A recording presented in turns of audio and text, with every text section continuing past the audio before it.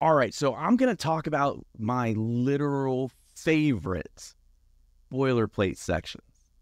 And it sounds goofy. I'm sharing with you my boilerplate favorite terms so that you have a starting place if you ever start looking at or thinking about other contracts. But my secret sauce is when I'm doing an agreement from scratch, I can do the preamble, the you agree, I agree, we agree, just describing what's going on with the agreement. No problem at all.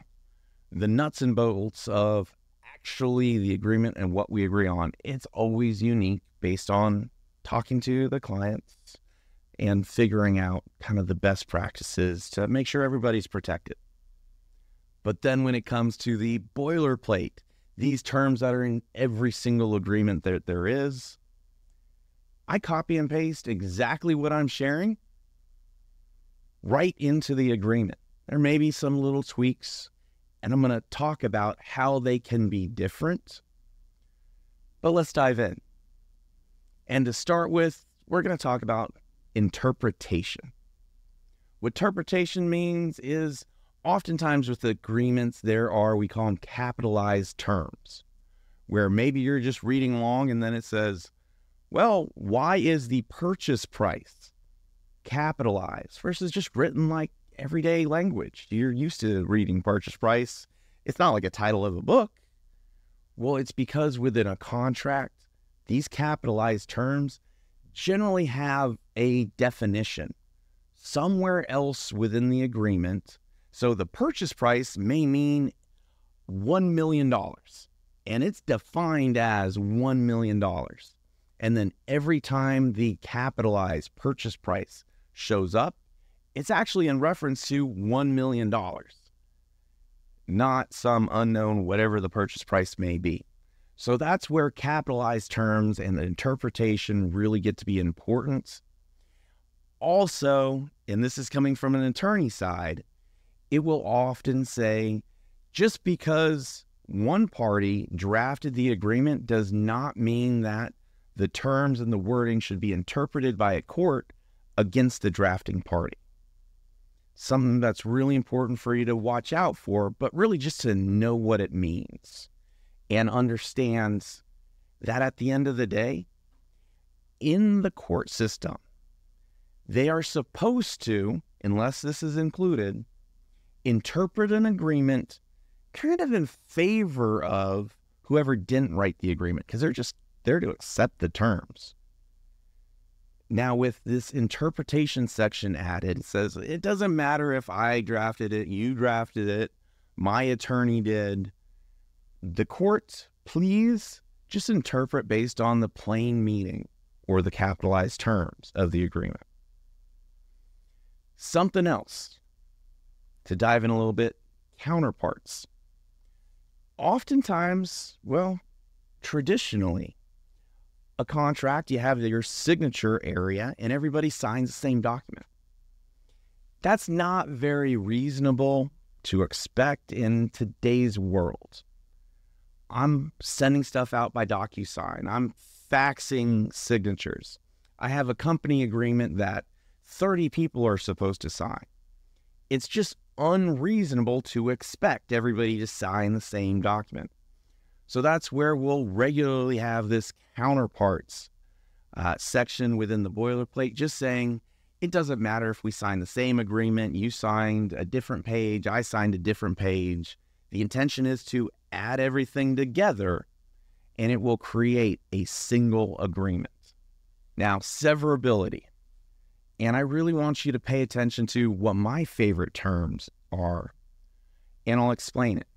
Generally, what severability means is even if some part of the agreement is unenforceable, the rest of the agreement will still be enforced.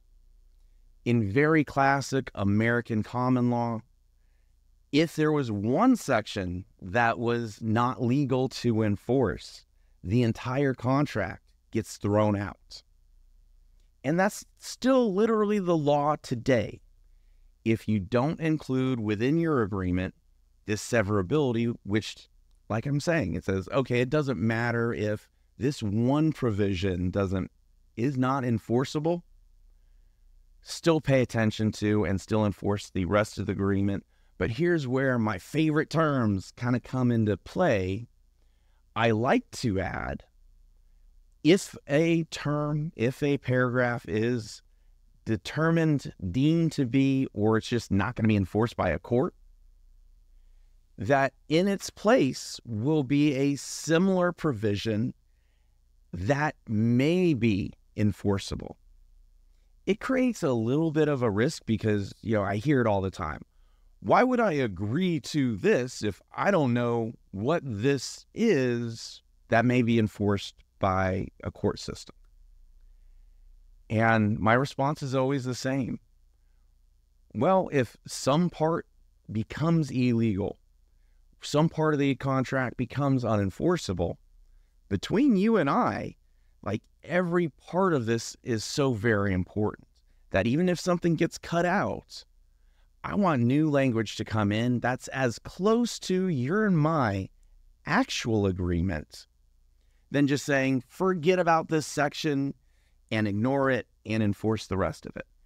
I will say that most of these sections does not include this in lieu of language. Most of them just says, you cut out that section, you enforce the rest of it, and keep on going down the path. So I wanted to explain to you why what I'm sharing with you gets to be a little bit different than the norm, but I think very important to consider. Next, the governing law and the jurisdiction. The governing law, what state laws are we really going to pay attention to? And maybe we're in Texas and you're in California, and there gets to be an argument if we don't have a decision on what law we're going to use. If you're in California, I breach the agreement, I break the agreement, then all of a sudden you run to your court. And you know what? Your court in California is going to initially implement California law. It just makes sense. They're in California. What if I don't want California law to be enforced? Then the next solution is I run to court in Texas as quickly as possible to file the lawsuit first so that Texas law applies. Just, it's not a healthy situation of let's see who can go to court the fastest. Now, that's where these governing law terms says, you and I, we're going to agree right now that Texas law applies. And you know what? If there's not a jurisdiction requirement, you have full rights to go to your California court. But if the contract says we're going to use Texas law, it doesn't matter if it's a California courtroom, they're still going to enforce Texas laws. But generally, what laws are we going to use also gets tied into what jurisdiction. Jurisdiction basically means place. What place will we have this court action in? For simplicity's sake, the governing law is wherever you live. The jurisdiction is, again, wherever you live. Why would you want to have that? Of course, if you and I were in agreement and you're in California, do I want to agree that we're going to use California laws? Do I want to agree that we're only going to go to California court? I don't want to. I'm in Texas. I want to include governing law. The required law is Texas law, and the jurisdiction is in my backyard. If there's a problem, I want to go to my nearest courthouse.